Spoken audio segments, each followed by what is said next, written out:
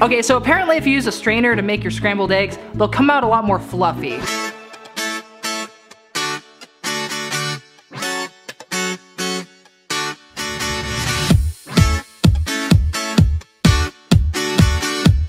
So what I'm gonna do is make regular scrambled eggs first and then compare it to the strainer scrambled eggs.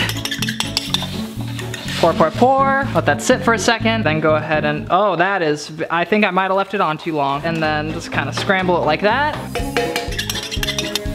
Okay, now it's time to try this weird strainer thing. Not to be confused with Stranger Things. Pour that in there. Okay, it seems to be kind of going through. These eggs look moderately better. I don't know, they still don't look fluffy. Maybe I just suck at making scrambled eggs. Okay, these look about done. Okay guys, I kind of have a confession. I kind of forgot which eggs were which. So we have these, they look okay. I mean, they're not the best scrambled eggs. And then these are my basic scrambled eggs. Now it's time for a little taste test. I'm gonna try my basic scrambled eggs first. Yup, definitely tastes like egg. Now it's time for these bad boys.